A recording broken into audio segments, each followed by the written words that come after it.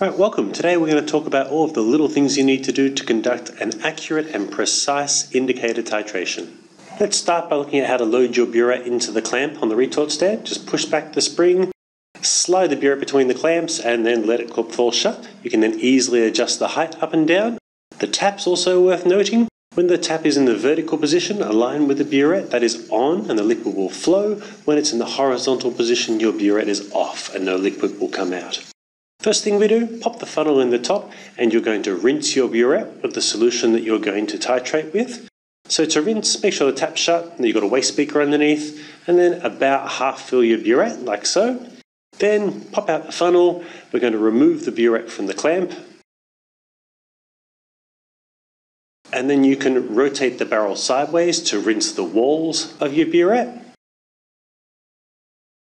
Before then, turning it upright again over a waste beaker and rinsing some through the tap so that you've rinsed your entire burette. Once it's rinsed and ready to go, pop the funnel back in the top. You're now going to fill your burette with the solution that you're going to titrate with, your titrant. Fill it up nice and high. As soon as you're finished doing that, take the funnel out straight away. You don't want your titrant dripping into your burette throughout your analysis. Once you've removed the funnel, turn on the tap flat out with your waste beaker underneath, so run the liquid through the tap so that the entire burette is full. Then take a close look at the tap. Make sure that there are no air bubbles present between the tap and the tip of your burette. Alright, once that's checked, take an initial reading off your burette to 2 decimal places. So this isn't just 1.2, you can see it's a fraction below the line, that's 1.22 mils. Make sure you note that down. Then we're ready to turn our attention to our sample. So add a few drops of your indicator, in this case I'm using phenolphthalein, a nice friendly indicator. Give it a swirl. And then you can pop your sample in underneath the tip of the burette and you're ready to begin titrating. I'm putting my left hand, my off hand on the tap so that I can use my right hand, my preferred hand, to mix. And we're going to titrate. We're going to add our titrant from the burette and mix our reaction as we go. So like so, constant addition and mixing. At various stages during the titration, you should use your wash bottle to wash down the walls of your flask to make sure that all the chemicals are down in the reaction mixture.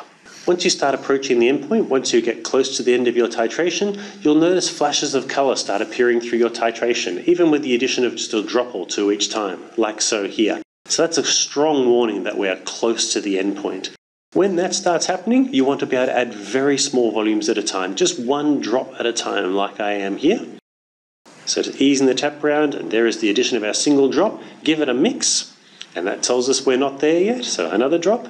And then when you get really close to the end, I need you to be able to add a half drop at a time. To turn the tap until the drop just starts to form, but to turn it off before it falls, like so.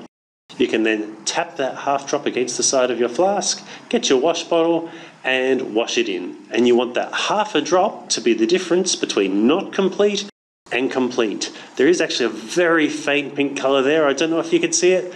Maybe not too sure in the video. Let's go for another half drop so that we know. So get that half drop ready. There it is. Tap it against the side of your flask. Use your wash bottle.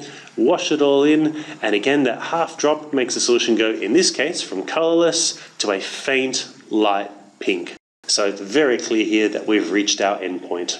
So once you're happy with your endpoint, you then come back up to your burette, take your final reading, 2 decimal places, so in this case 14.38.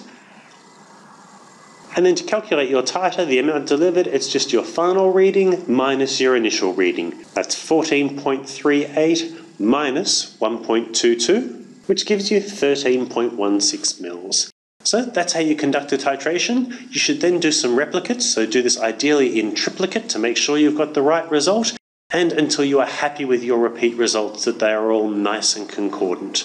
So what happens if you overshoot your titration? What happens if you go past the endpoint? Well, in the case of phenolphthalein, you'll see a lovely bright pink solution like this. It might look great, but it's a sure sign that your titration didn't quite go to plan, so give it another go. That's everything that you need to be able to successfully complete an indicator titration.